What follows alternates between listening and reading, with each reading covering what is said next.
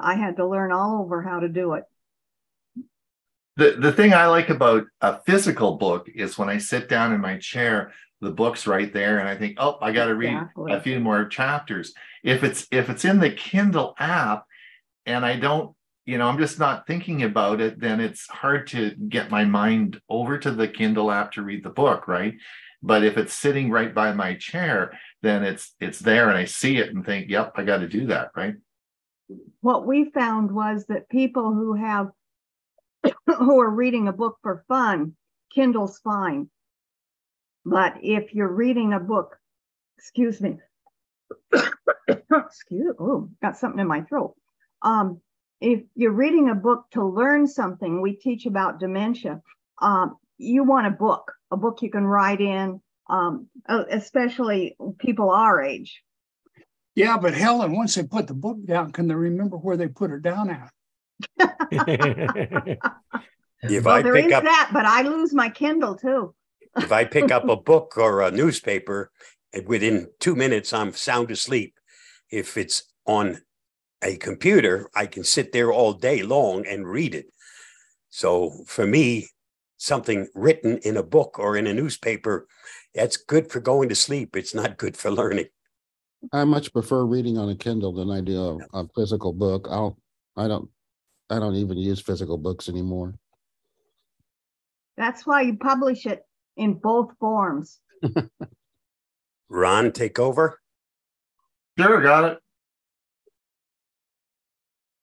Yeah, so a book is a 3D printed text file, right? Say again, Steve. A book is a 3D printed text file. Oh. Hey, Ron, how did everything go with your daughters when they came home for the quick vacation? They haven't come yet. They're coming another 2 weeks. On the 18th of June, they will be arriving with grandchildren and dog. Oh my. So did they fly over the polar route? They haven't flown anywhere yet, but when they fly, do they do a direct flight? They're coming. Korea. They're going from China to Korea and then Korea to Vancouver. So they'll be. I guess they'll come up probably around Alaska and down. I think that's the circle route they're going to use. I think. I'm not sure. I haven't flown that route before, but anyway. Yes, that'll be that's why Hewie will be doing the following 2 Mondays. He'll be doing the 19th and the following week. He'll be doing both those because I'll be busy cooking breakfasts. Are they shipping the puppy or is he riding in the passenger? No, they booked a spot. He won't be in the cabin, but he'll be on the VIP pet section in the hold. I guess it's all heated. Yeah. They only have 2 spots for the whole thing was the dog, right? And how it's going to get pampered. So in this Korean Airlines, they only have 2 spots for dogs in this particular big plane, and so it's I guess it's quite nice. So they get quite pampered, and there's only 2 spots. So yeah, so I don't know. It's costing a lot of money for this damn dog. Yeah, our vet told us when we flew our dogs to give them a sedative, kind of let them relax, and they just kind of go to sleep for 6 hours. Yeah, the vet that they're dealing with doesn't believe in that, and so they don't believe in sedation. So I don't know. Acupuncture, huh? Yeah, whatever. So. We'll see, but they got to stop in Vancouver, and they've got a layover in Vancouver for about 3 or 4 hours, and then about a 20-minute flight over to our place. So I don't think that dog's going to want to get back in the plane. They've got another flight to come, so he's going to get out, and they're going to do a little walk around. I don't know if he wants to get back in. We'll see how it all works out. Is he going to Ethiopia? Yes. Oh dear, bless his heart. How old is it? The dog's about 3 years old. Oh, okay. He is indeed. So he's got, so he'll just be here for 6 weeks and then he's off again. So what kind of a dog is it? I have no idea. It's not that. I don't know. It's a dog. Like I'm not into dogs, so I have no idea. It's a mixture of whatever.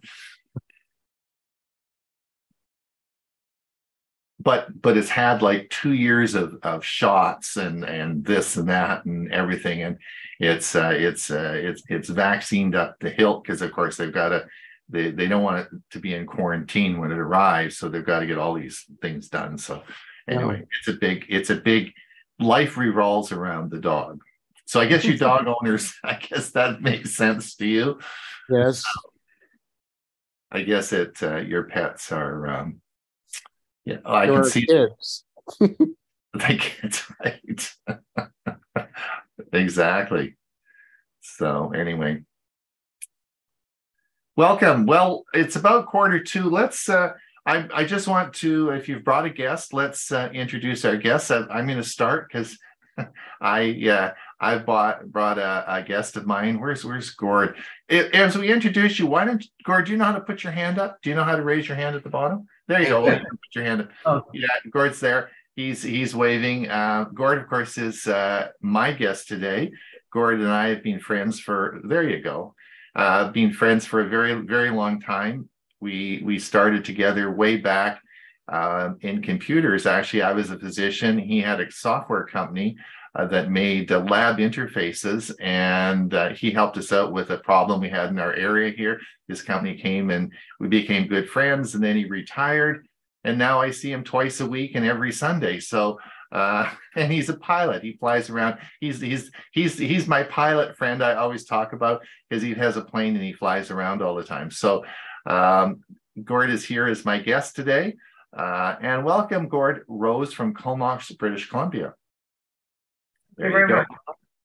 There you go. And he's a smart guy.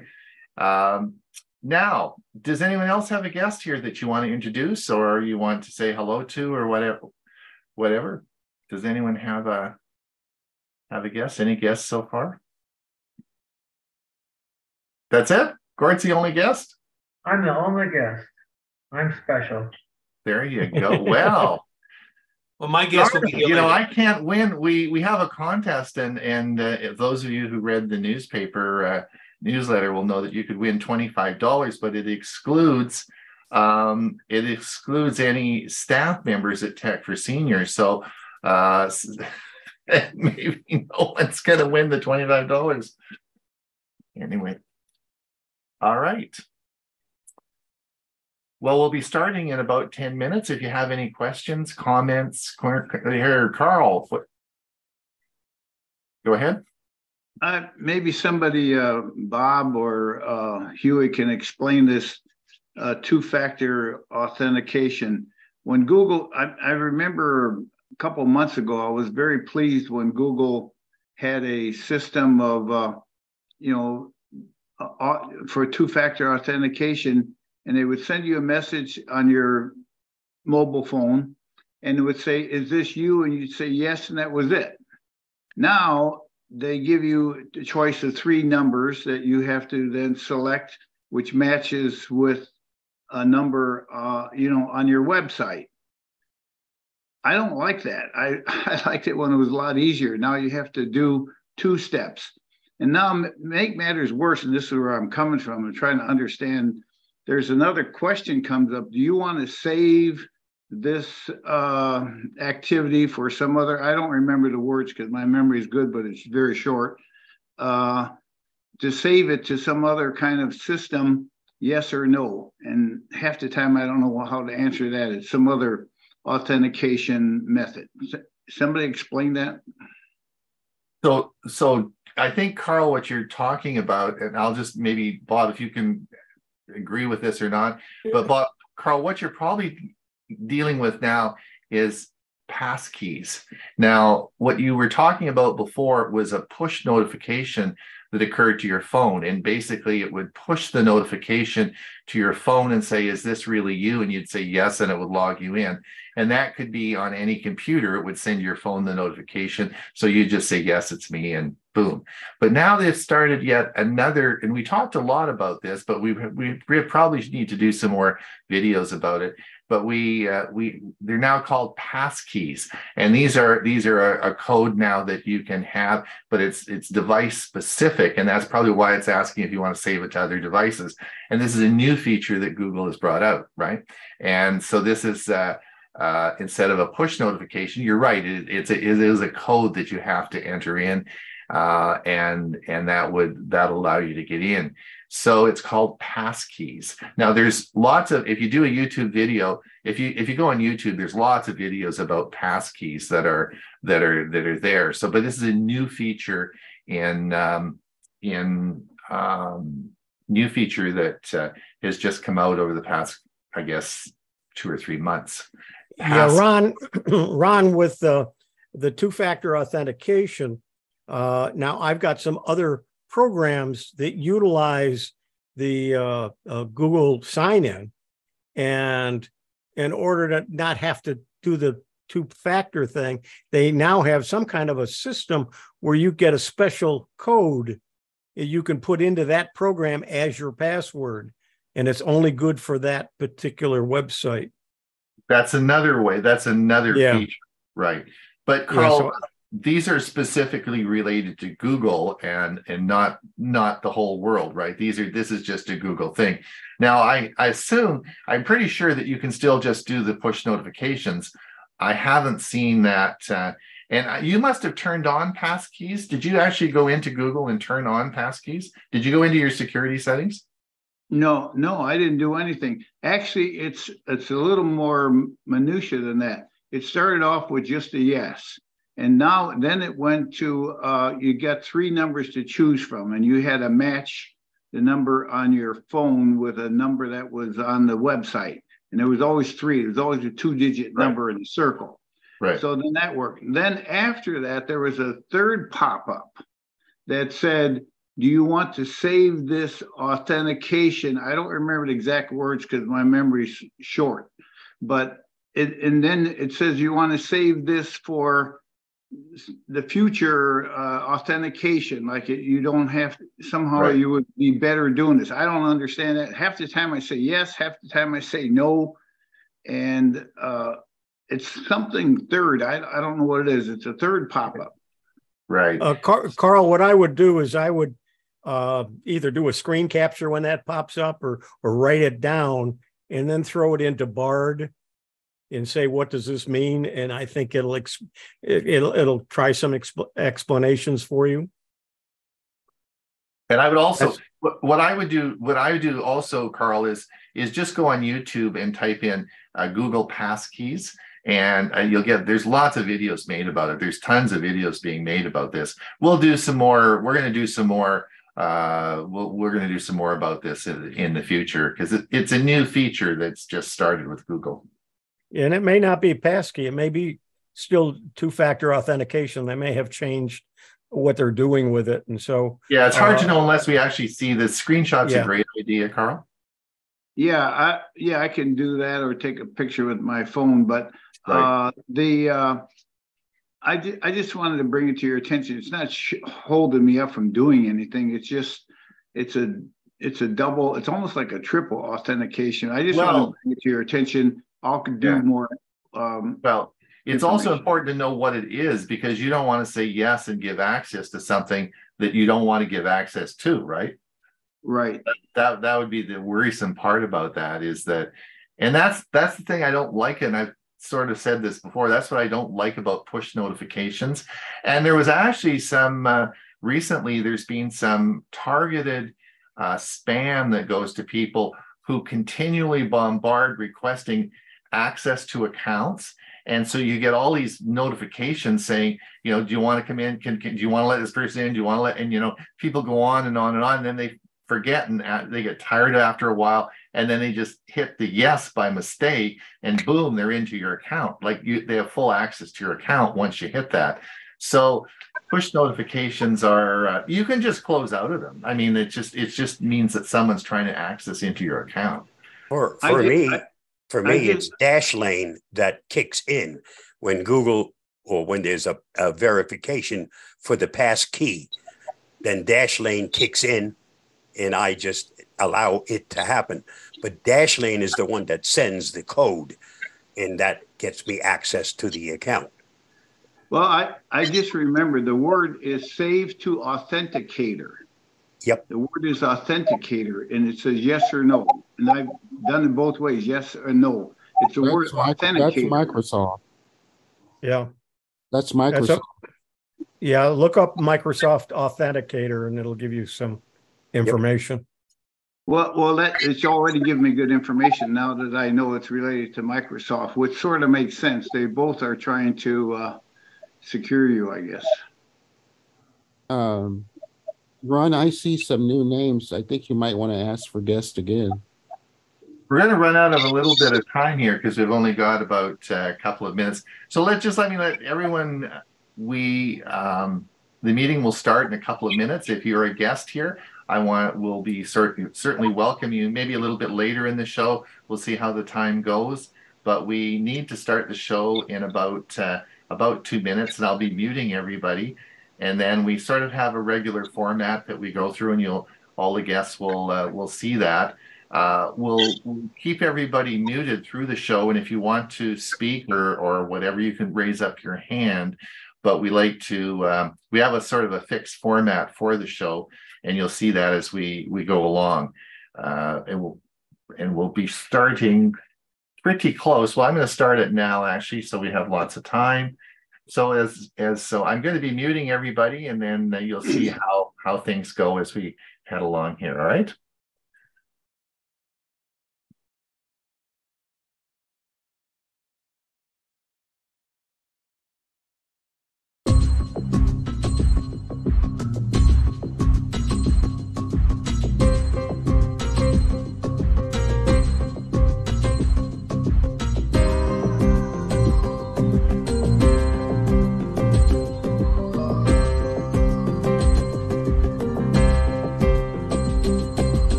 All right, Tech for Senior. This is Tech for Senior. I'm Ron Brown. I'll be your host today. This is June the 5th, 2023. I want to welcome everyone that's here today. Thank you for coming. It's your energy that keeps the show going. I want to welcome our guests. If you are watching this as a YouTube, if you're over on YouTube watching this, because we stream it out to YouTube, thank you for watching. If you're watching this as a YouTube short, just click the link and it'll take you right to the show. We'll be with you for about an hour, and then at top of the hour, we'll start our Q&A. Following our Q&A, we have a video for you called a premiere video, and we'll talk about that in a minute.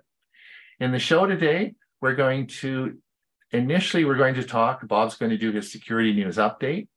We have a special guest. We have Carol Baxter here today, and she's going to talk on tools to write your story. And and I have a video, and we'll play that. And she'll be here to answer your questions.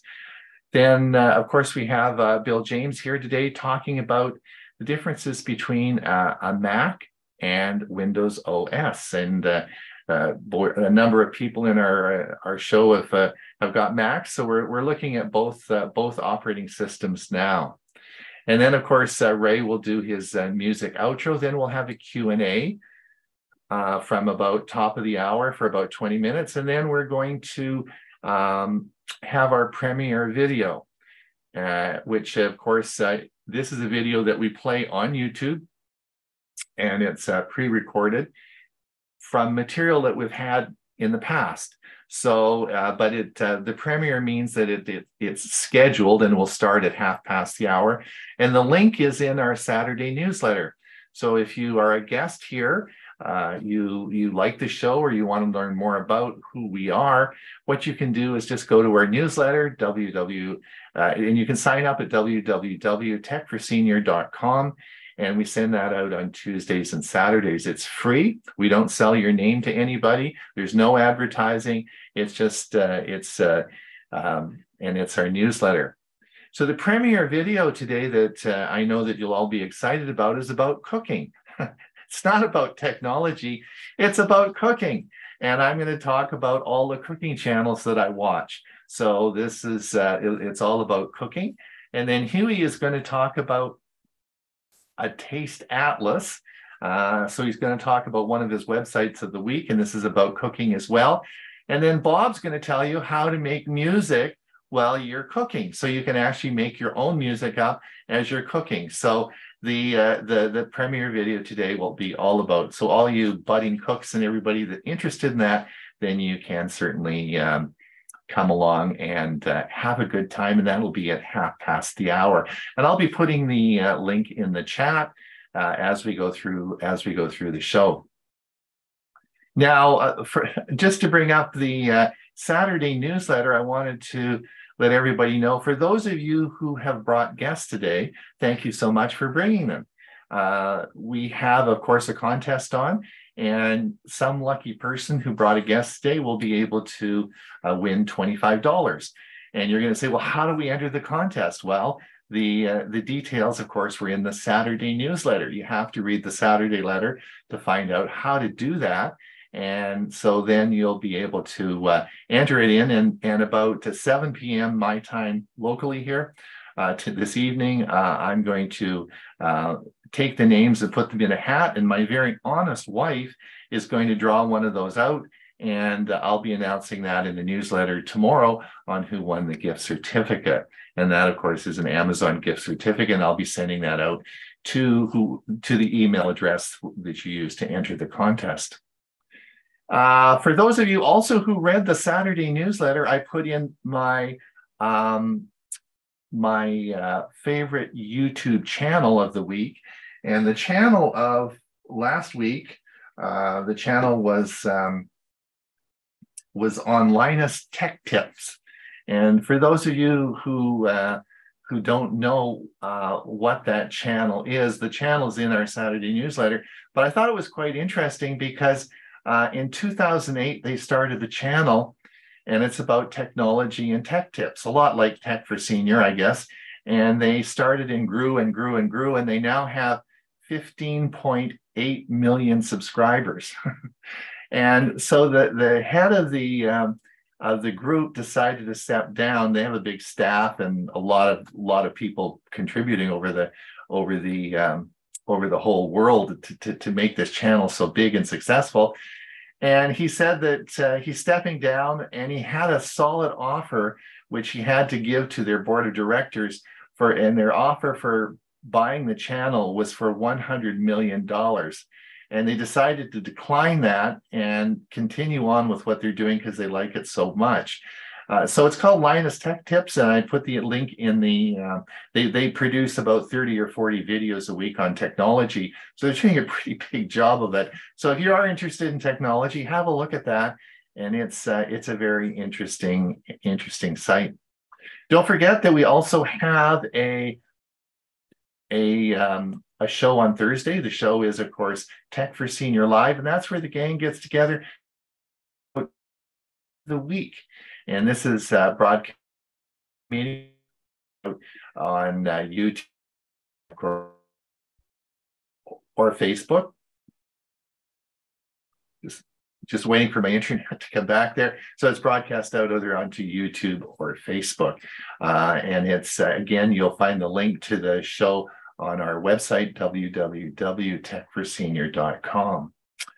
Now, let me introduce everybody while we're here. I'm just going to remove my spotlight here and come back here. And I'd like to introduce, of course, my co-host today, Hewie Poplock, who we alternate back and forth in hosting the event. Hewie, how's your week going?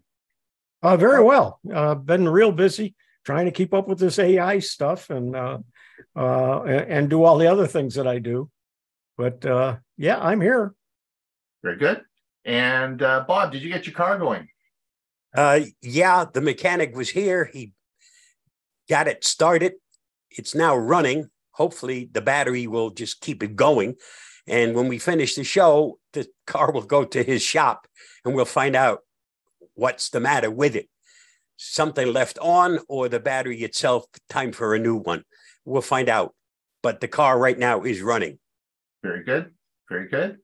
And Ray, you're here, and Carol, I imagine, is in the audience now. Carol is. I decided to bring my best friend today.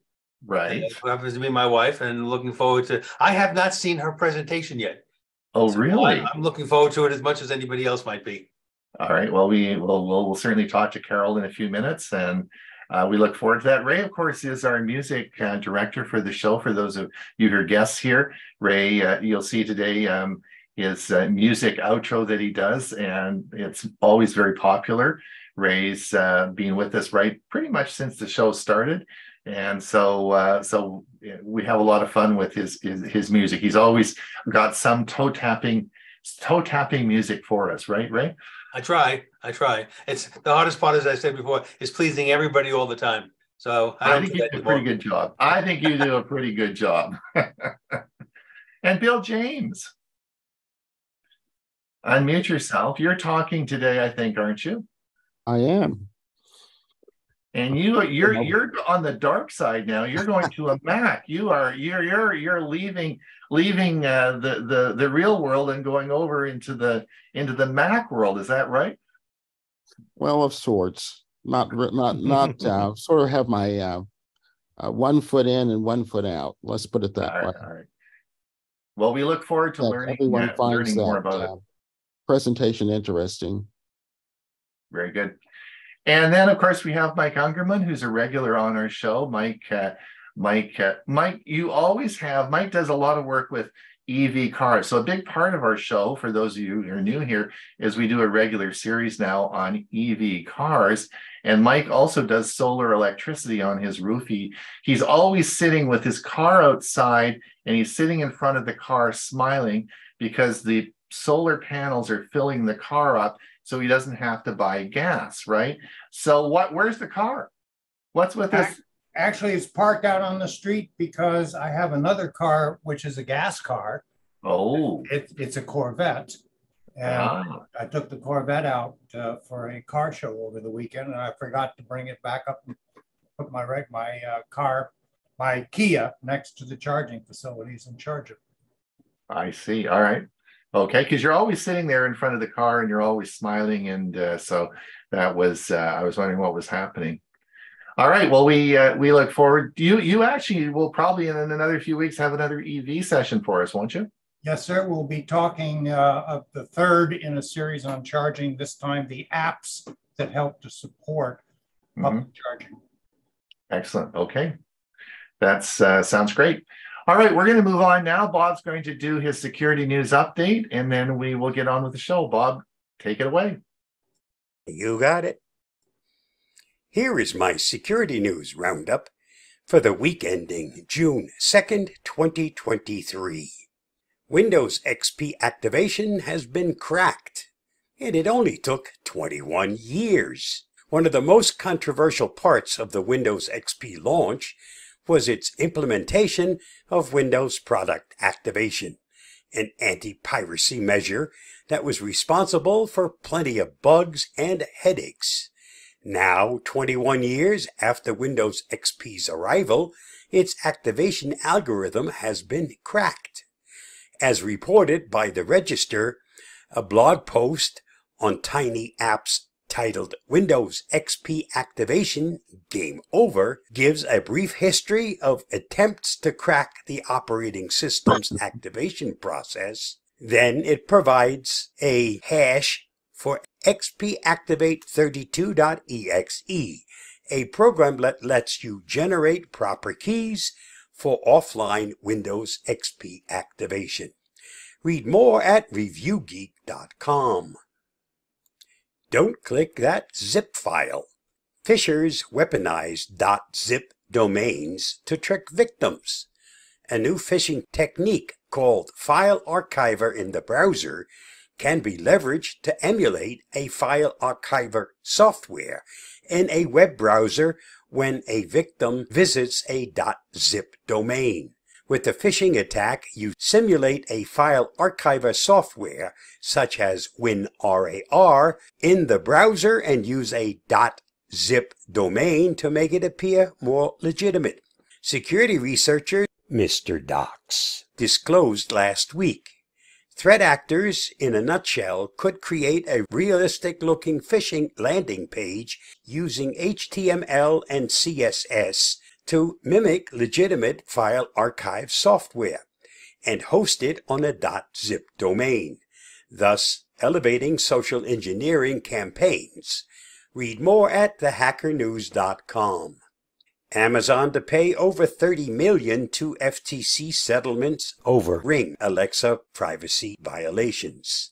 Amazon will pay the Federal Trade Commission more than $30 million to settle allegations of privacy lapses in its Alexa and Ring divisions.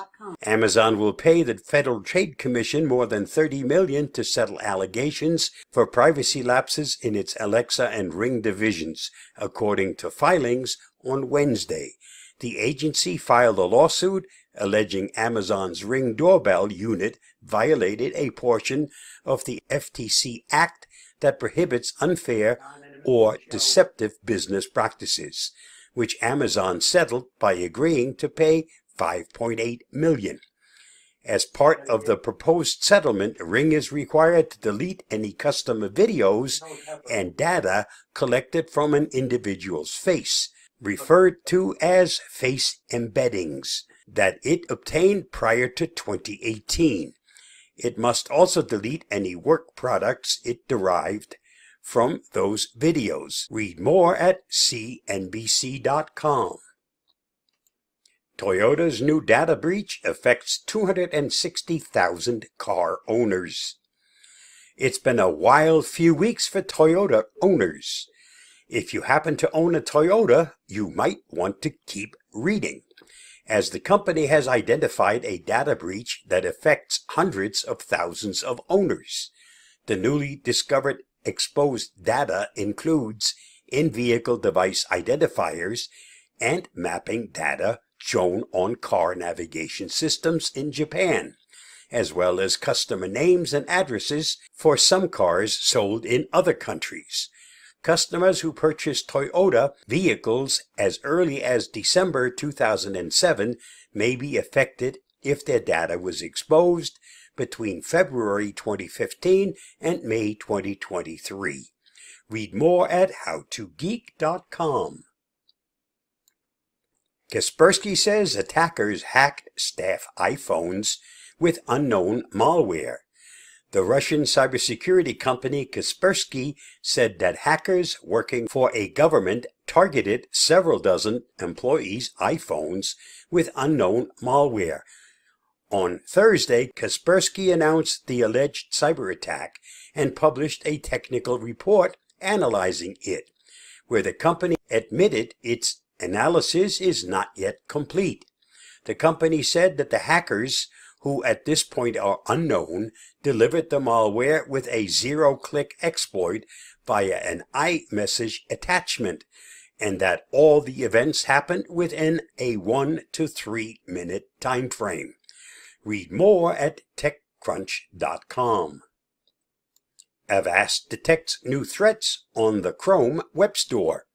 Avast discovered 32 malicious extensions with a whopping 75 million combined installs that were available on the Chrome Web Store.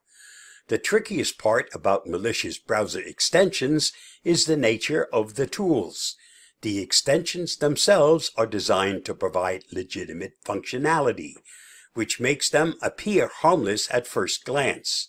However, hidden within their code lies obfuscated code of malicious origin. At the time of the article's publication, the Avast team was still in the process of fully analyzing the threats that are attached to these malicious extensions. Read more on the Avast blog. New Move It Transfer zero-day mass exploited in data theft attacks. Hackers are actively exploiting a zero-day vulnerability in the Move It Transfer file transfer software to steal data from organizations.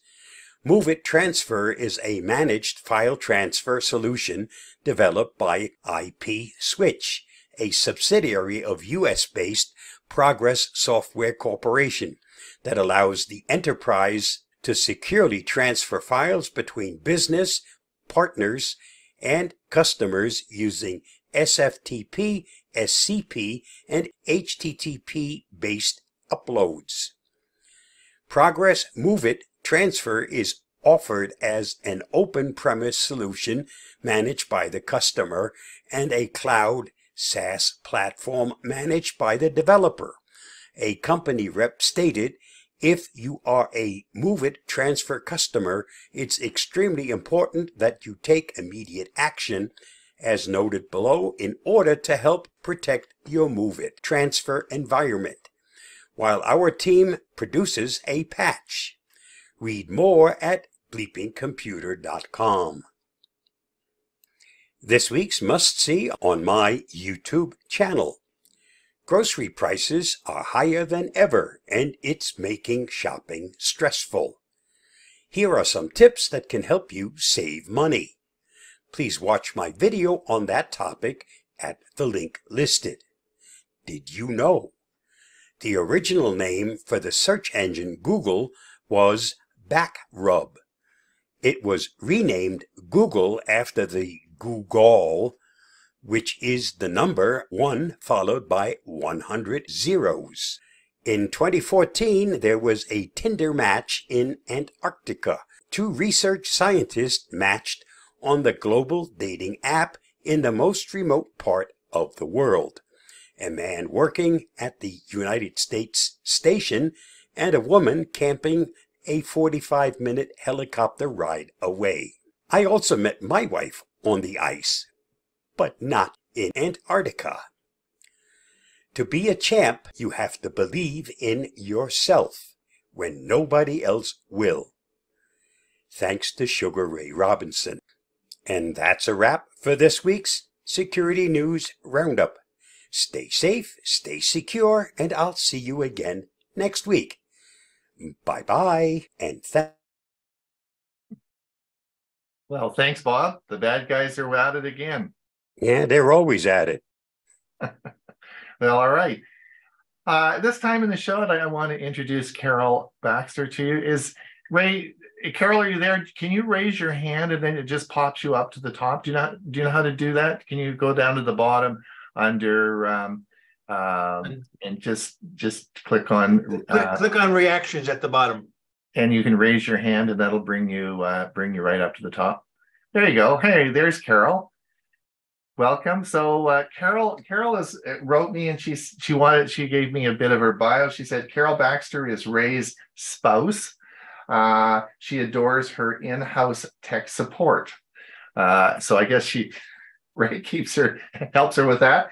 Handmade quilts, home-baked rolls, and the meter of poetry filled Carol's childhood. And although it is a toss-up as to whether the rolls or the poetry make the most impact, since 2005, she has made her living in print as a successful grant writer, marketing, copywriter, editor, award-winning featured journalist, a memoir writer, and a truest family heirloom you can share with future generations.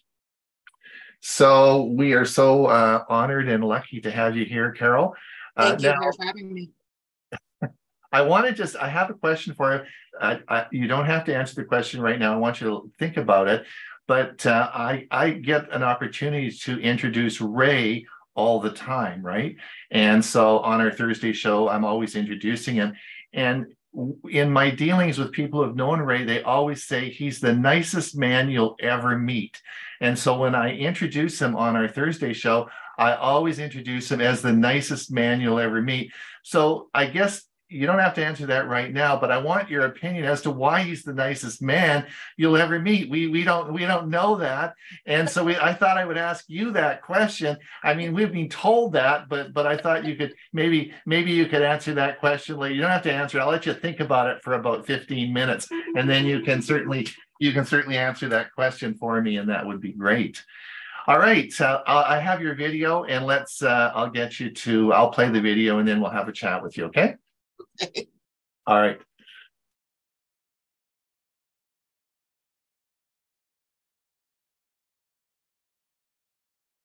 Really? Hi, I'm Carol Baxter, and I am here to share with you some tools to write your life story or a loved one's. Since 2008, I have been helping people write their life stories and then create it as a book that they can share with their loved ones. Are you interested? Let's begin. What's involved in writing a life story or a memoir for someone else? You need a desire to do it. Only you can tell your story exactly as you wish. As George Carlin said, you've got to wanna. You need a vision. Who is your audience and what do you want to say to them? You need the time to do it. Set aside a consistent schedule to write, or trust me, it just doesn't happen. You need a deadline, perhaps. That's my ultimate inspiration. If it works for you, then set one. Tools. Well, I'm going to tell you about the many tools that I use, but if you want to make it easier on yourself, know that you can get away with Microsoft Word and from a company called Blurb, a software tool called BookWrite. Software and tools I use to capture a story. Handheld recorder, $15-20 on Amazon. When you're interviewing by phone, there really is no way to record that conversation unless you put your phone on speaker and have a handheld recorder turned on. I like Zoom an awful lot. I think you have eye contact with Zoom. It builds trust. You can record to a cloud or a computer, and for me, it makes it easier if I'm coaching a student. I always have a notebook and pen to kind of make some highlights, jot down a quote that I want to make sure gets in the book, and then if I'm working from numbered questions, I can just write the number of the question and the answer to it. A phone app. When I'm sitting recording somebody face to face, it just saves it to my SD cards and makes it really easy to upload. I'm the luckiest woman alive. I have in-house tech support named Ray Baxter, and recently he informed me of Dictate and Transcribe. These are my two favorite new features. So we're going to talk about Transcribe first. You get it by clicking below the Dictate arrow. Now you can import those recordings of yourself or your loved one, and their words are rendered into a Word document. This is machine transcription. It takes about 15 minutes for the system to transcribe a 90-minute interview. You have a choice of whether or not to use timestamps. I like timestamps when it's a long recording and I might have to go back and double check what somebody said. You will still have plenty of editing to do because guess what? People just don't speak the way they want to be read in a book. So my suggestion is that you have a second Word document that you use to create the story, cutting and pasting over from that transcribed one. I have dual screens that make this really easy. I think it would be a little tougher on one screen, but you can do it.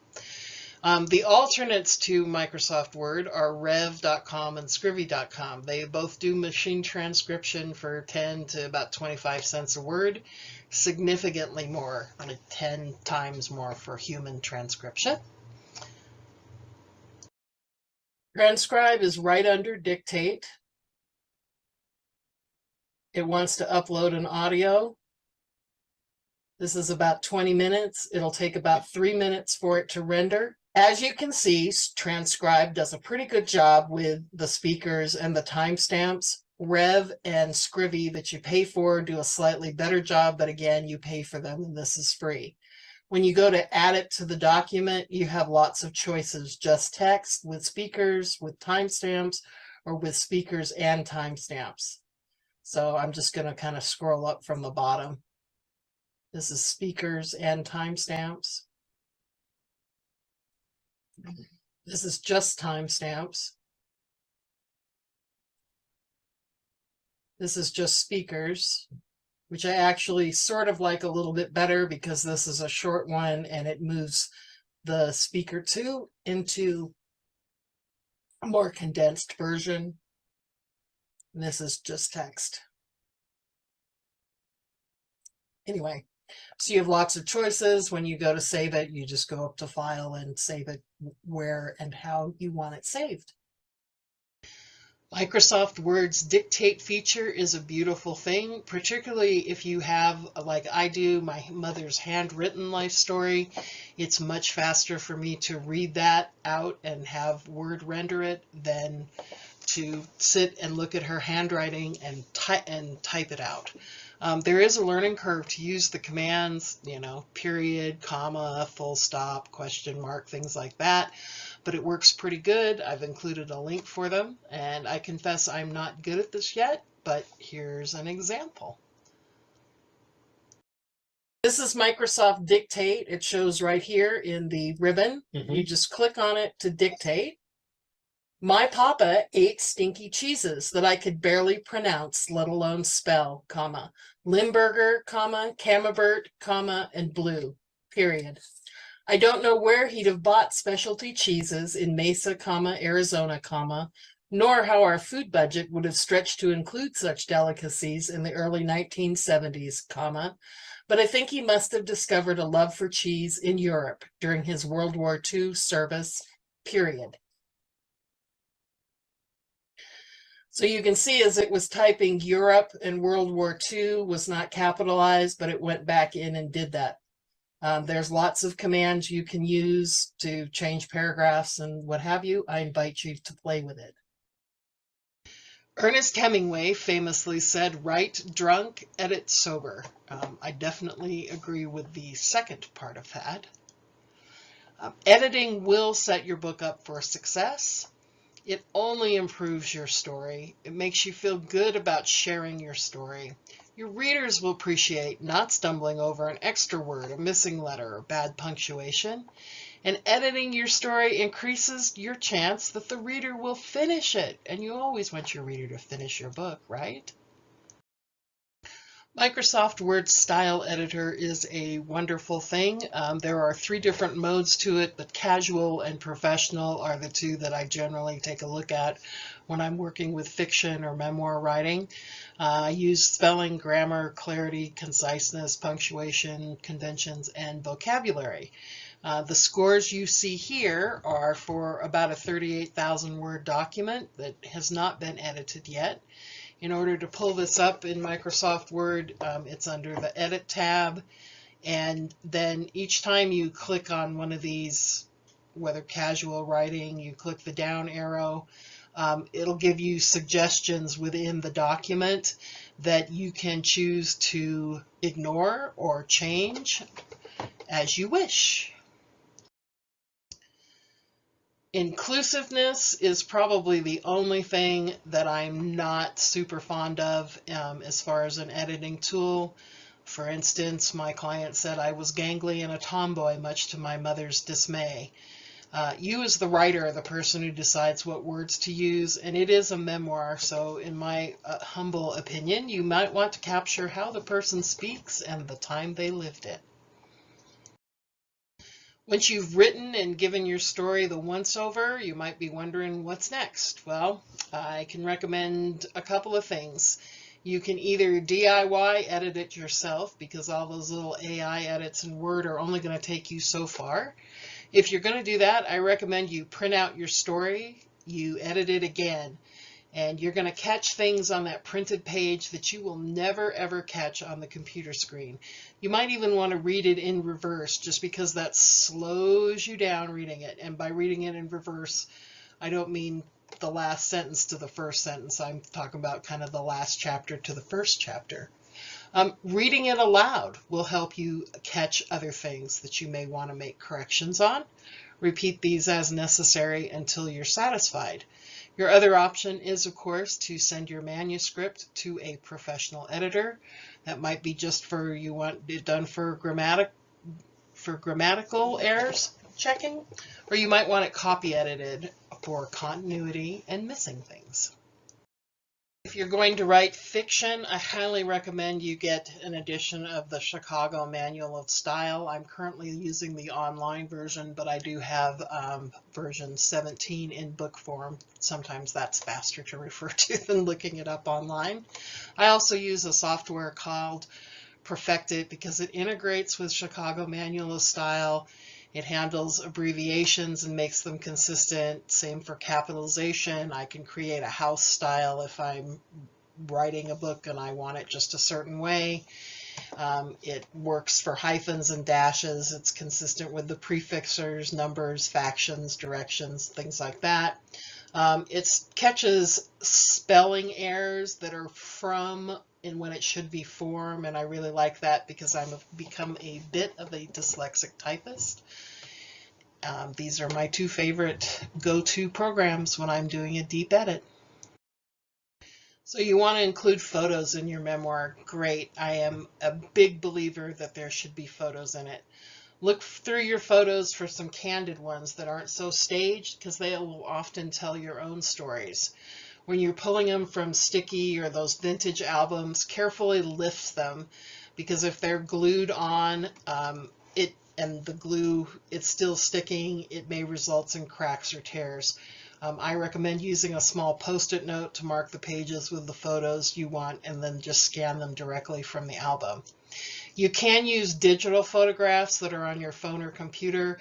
Keep in mind that you're printing with these, so those photos need to be about 450 kilobytes and preferably at least a megabyte. You can use your cell phone, but make sure when you're taking those photos with your cell phone of your albums that you have it set to the highest resolution, because you're going to be printing these.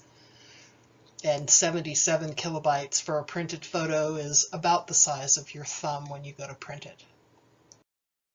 I use one of two tools for designing and building the book. I either use Adobe InDesign, or I have something called Bookwrite, which is from a company called Blurb. I've been printing with Blurb since 2008. I find their customer service to be right on. I think their prices are great, and originally when I was using them, they handled text and photos the best. There are other printers out there that will print photo books for you. None of them, in my opinion, handle text as well as Blurb does. When you want a digital version of your memoir too, you need to decide if that means a PDF or an ebook. Those are often used interchangeably, but they are different. A PDF is a printable document, where an ebook is going to have flowable text. So if I'm using my InDesign file for the print book, I can create a PDF from that. If I'm using Bookwrite, I can create a PDF, but it's going to have a watermark on it. As far as ebooks go, I use a program called Atticus because I can import my document either from Word or from the Atticus software and then manipulate it into chapters. And they have different templates, and there's about 1,200 unique combinations, so it makes it kind of fun. If you would like some cheat sheets, you can email me, carol@talesofalifetime.net. I have a Begin Your Memoir with Me worksheet. There's a family legacy book with emails and instructions. There's a suggested photo list for your memoir. I have bespoke cookbook starting points, and I have a who, what, when, where, why homework assignment if you are so inclined to start writing. In the 15 years I've been writing memoirs, I've discovered it's kind of like that being that individual or couple's hairstylist or barber, bartender, and close friend rolled into one for about 6 months. I would be honored to be your avid listener, creative questioner, and your interval partner as we bring your story to the page. I truly appreciate your time and attention today. If you think I can help you, please don't hesitate to reach out. My website is talesofalifetime.net. Thank you.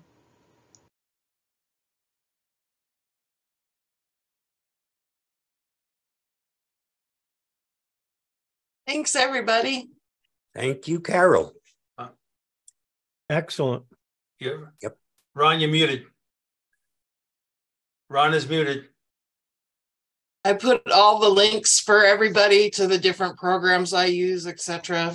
And in the chat. So good.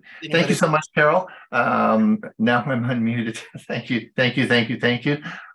We will, of course, there will be lots of questions, I'm sure. So will you be able to stay with us till the Q&A afterwards? Yeah, sure. Great.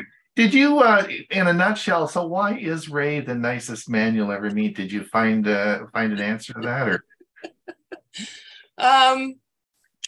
He met all. He's just kind. He's funny. He's the perfect guy for me, and he's blushing like crazy.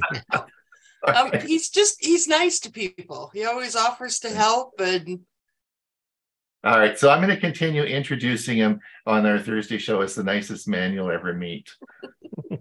All right. I'm the he being married to him means I'm the luckiest woman on the planet, and I'll argue that with anybody. So. Okay, thanks, Carol, a lot. We look forward to seeing you in the Q&A afterwards. All right, let me introduce Bill James. Bill James, of course, is he is a man of many talents. He of course, does our gadget section in our Tuesday newsletter, but he is a lot more than just a gadget guy. He's a man that knows operating systems, and he frequently talks about Windows operating systems, and we put him to task learning the Mac operating system because we wanted to learn more about this. And here he is today going to tell us a little bit more about the Mac OS. Take it away, Bill.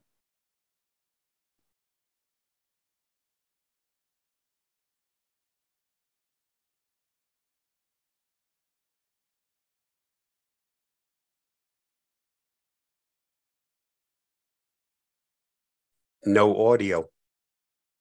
He's muted.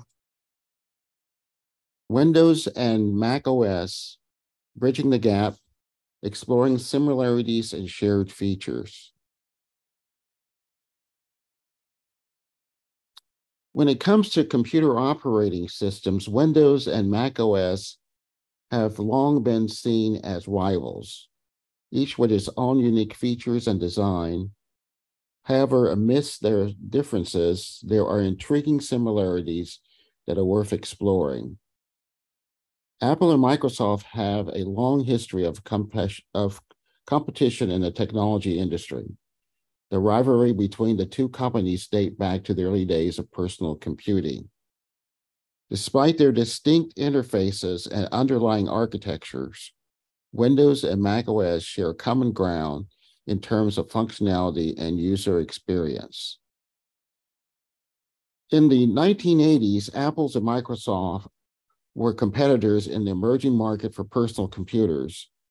Apple's co-founder Steve Jobs and Microsoft's co-founder Bill Gates were both key figures in shaping the industry.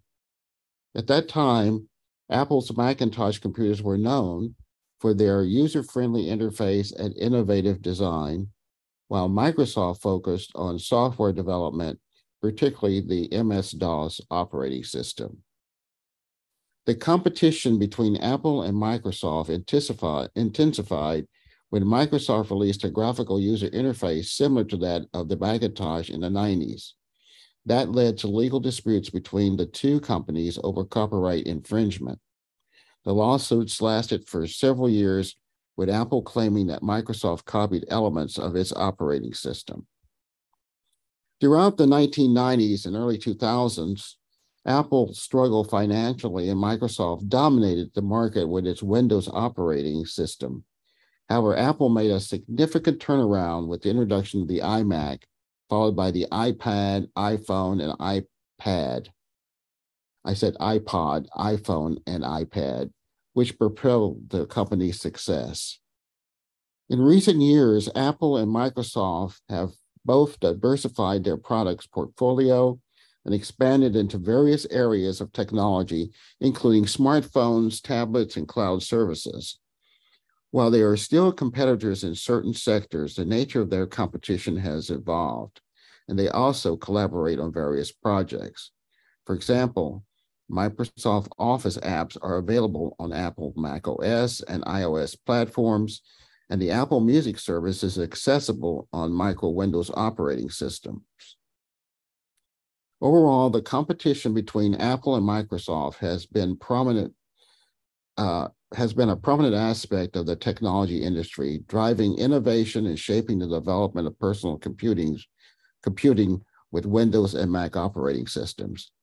In this presentation, we will delve into the fascinating parallels between the two operating systems, highlighting how their functions converge and offer insights into the benefits of their shared features. We'll start with the Command key on macOS and the Windows key. The Windows key is primarily used for opening the Start menu, which provides quick access to programs, files, and system settings. It also plays a role in the various Windows-specific keyboard shortcuts.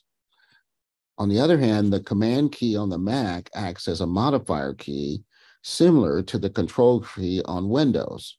It is commonly used in combination with other keys to perform various actions and keyboard shortcuts within applications.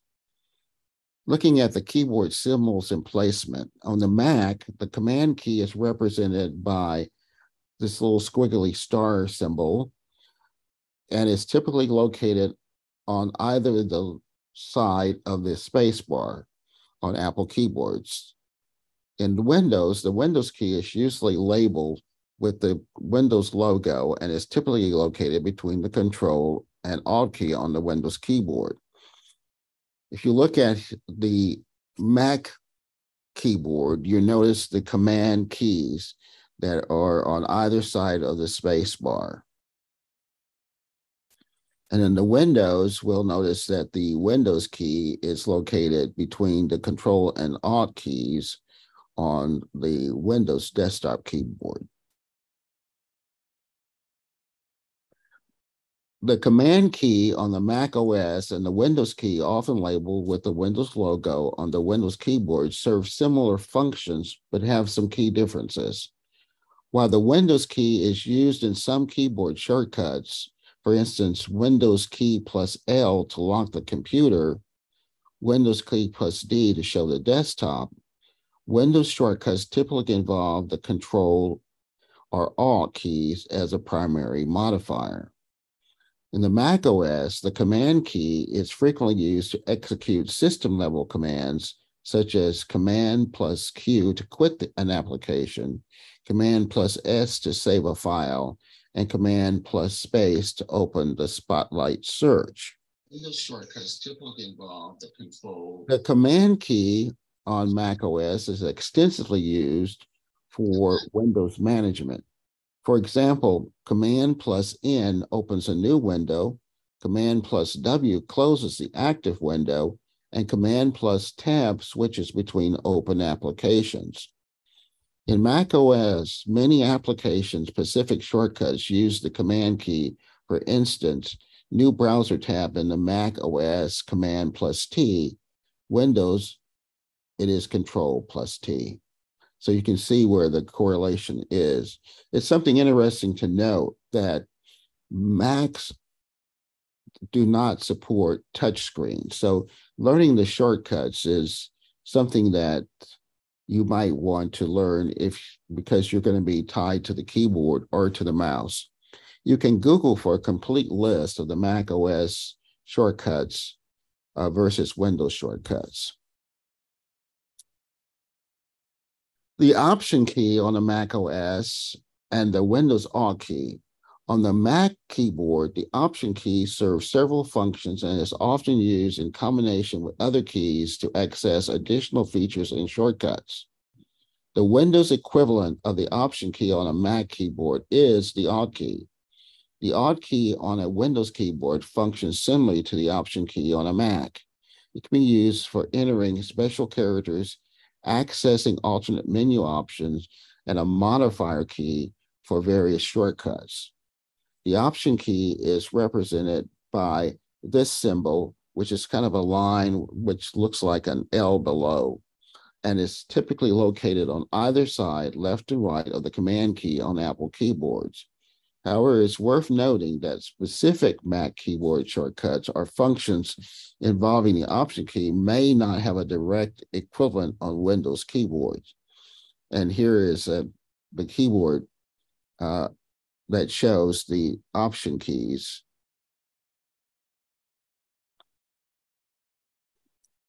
So if we want to talk about some additional similarities and shared features, while Mac OS and Windows have different keyboard shortcuts by default, there are some shortcuts that have similar functions or perform similar actions on both operating systems. For example, copy. Windows uses Control+C to copy selected files or text, while in the Mac uses Command+C for the same purpose. The paste option, Windows uses Control+V to paste copied text or files, while the Mac uses Command+V for the same action. To undo, Windows uses Control+Z to undo the previous action, while the Mac OS uses Command+Z for the same thing. If you want to select all, in Windows, you use a Control+A. In the Mac, you use Command+A for the same function.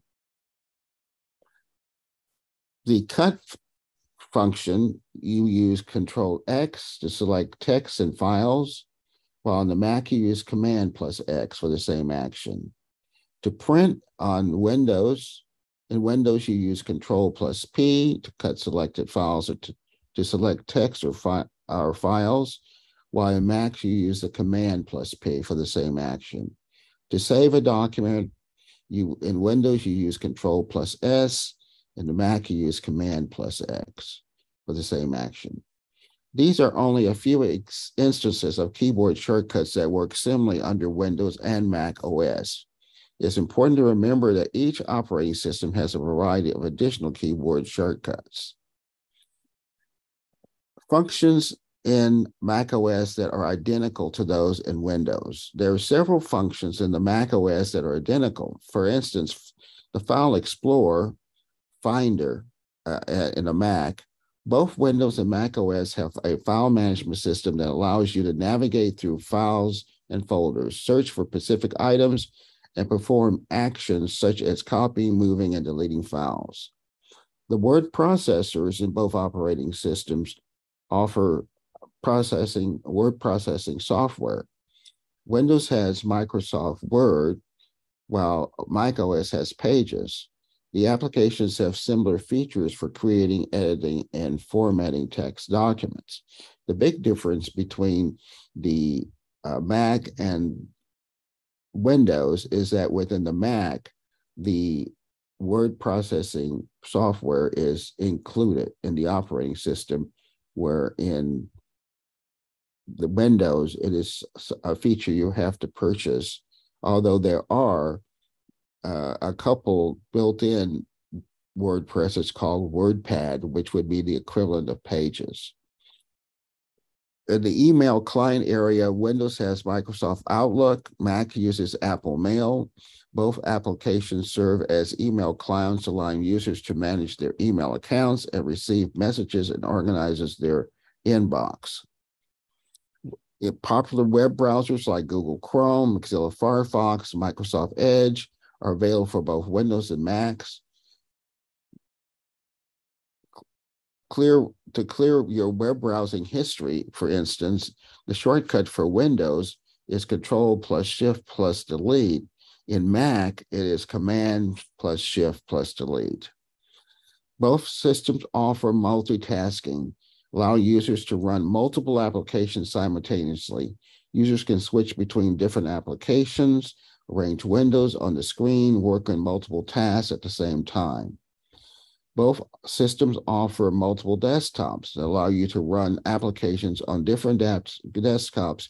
Users can switch between different desktops, arrange windows on the screen, and work on multiple tasks at the same time. There are numerous other applications that are compatible: Google Chrome, Mozilla Firefox, Microsoft Office, Adobe Photoshop, VLC Media Player, Dropbox, Google Drive, OneDrive, Both systems have calendars and calculators and other widgets that are available in their app stores and Microsoft stores that work similarly to the products that are also available in both operating systems.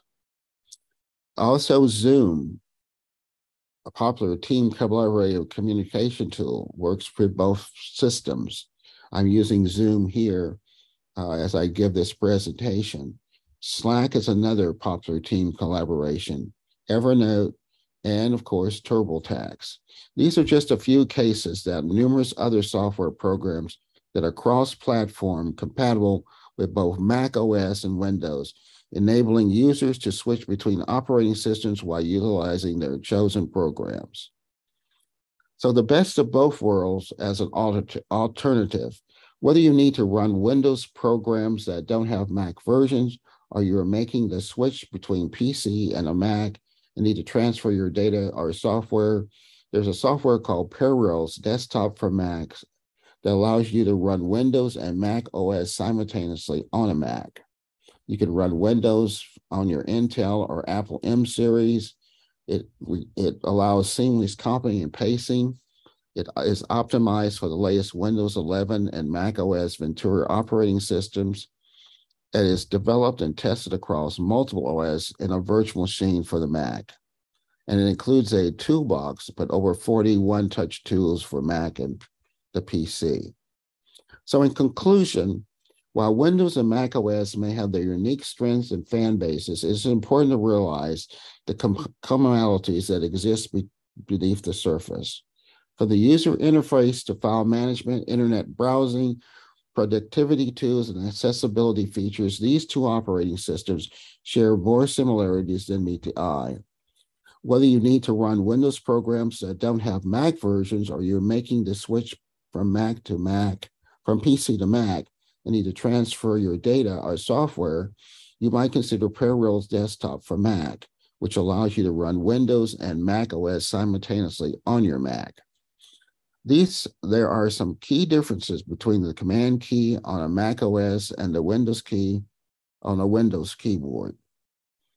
It's worth noting that some specific Mac keyboard shortcuts or functions involving the Option key may not have a direct equivalence on the Windows keyboard.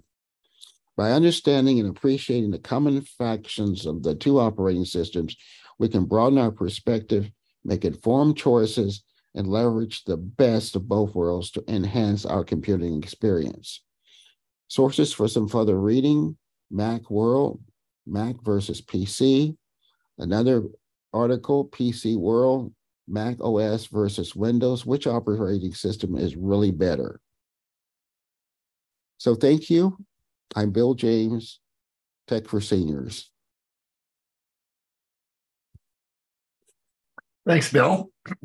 That was some really good information. Thank you. And you'll be around and yes, I'll be here for the Q&A so people can ask some questions. That's great. Before I introduce the nicest man in the world, I want to just say goodbye to those over on our YouTube feed.